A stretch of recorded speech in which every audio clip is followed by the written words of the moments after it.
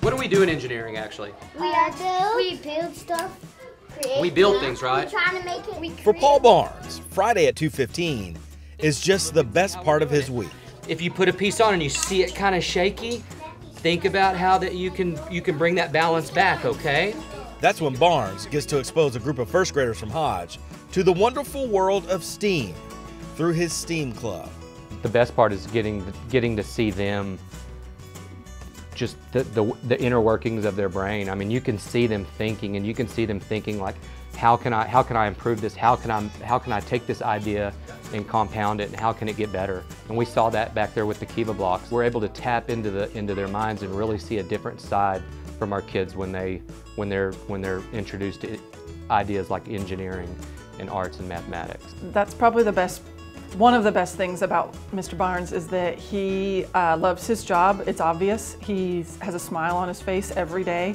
The students love coming to see him. Their faces light up. They might be a student who has difficulties in other areas or in their life or in whatever, but when they're in that room, he is their teacher, he's their hero. Barnes isn't focused on being a hero, but his goals are certainly heroic. He's convinced that life-changing things can happen while these kids are building with blocks, and it can happen quickly. I think it can happen in 45 seconds if the child is interested, if their interest is grabbed that fast. It survived the wind test. That spark is what drives him. He's here to teach them every single day, but his goals are much more long-term than that.